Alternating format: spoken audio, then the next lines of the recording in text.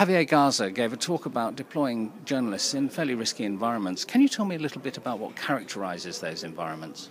Well, it's basically a risky environment in the sense that there is high criminal activity. So the situations where you put reporters in crime scenes, which can be target of criminal groups.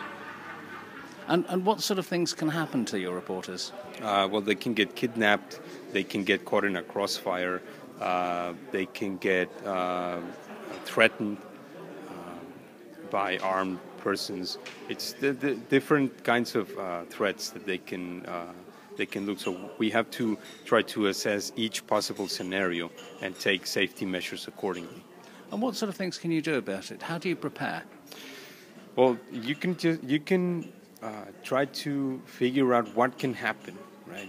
What would you do if you get caught in a crossfire, right? What do you do if a reporter gets kidnapped? What do you do if the newspaper building gets shot at? And try to develop different responses according to each scenario, right? How do you contact security forces?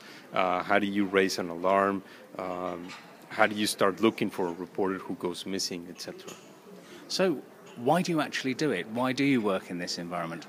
Well, because it's a service to the community. I mean, we have to let the community know what's going on in the city. What crimes are going on, how violent the city is, and we have to cover that. Javier, thank you very much. Thank you, Simon.